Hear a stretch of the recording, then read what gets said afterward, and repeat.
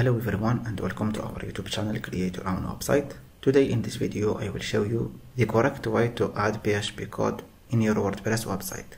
It's very easy, just watch this video to the end, but before we start the video, don't forget to visit our YouTube channel, subscribe, like this video and share it with your friend. Let's get started. Hello again my friend. So like I said, today I will show you how to add PHP code in your WordPress website. For this, I'm using ChatGPT to create this PHP code to hide WordPress admin bar from your WordPress website. Okay, it's a simple code. I will use it for this tutorial. So I will copy this code. Now I will back in my website. Now my friend, to add this code, you must go to your dashboard. And there is two ways to add PHP code in your WordPress website. The first way is to go in Appearance and click on Theme File Editor. Then go to the function.php and we will add this code in the theme code, or what we call theme function. Okay, like this. But this, my friend, is not the correct way. Why?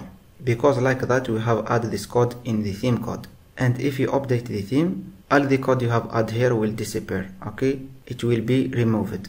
So I will show you the second method that is the correct way. Okay, and for this we will use a plugin. We will go to plugins, click on add new. Okay, then search for a plugin, name it Code Snippet. Like this. This is the plugin we will use. Click install now to install this plugin. Then click activate to activate this plugin. Like this. Activate. When we activate this plugin, we will find it here. Snippet. Now we click on add new. Add new. We passed our code here.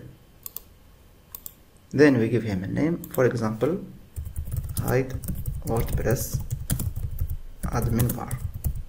Then we click save changes and activate. Great, we have done.